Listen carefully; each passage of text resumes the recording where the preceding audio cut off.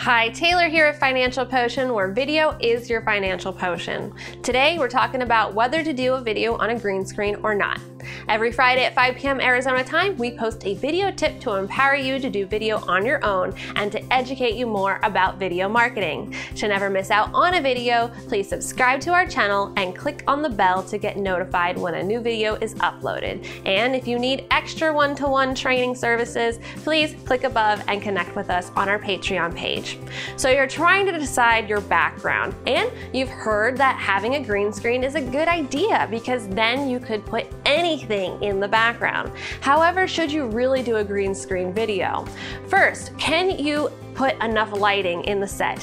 Do you have enough lighting to evenly light that green screen as well as light yourself? And then you need to make sure that you have a quality editing software, or at least a quality editor who can key out the background and make you look good.